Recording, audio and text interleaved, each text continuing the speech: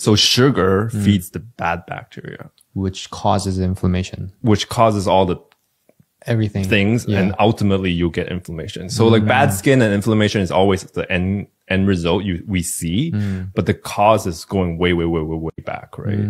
So like balancing that bacteria is important, and we just need to be more aware, like processed sugar, not any sugar. Like a lot of people are like, oh, fruits have sugar. I'm like, yes, I get it. I hear you. Okay. Processed sugar, added sugar, right? Then is adding onto the bad bacteria. So it's growing way out of control. I see. And the good bacteria feeds on fiber, which is like vegetable and fruits, right?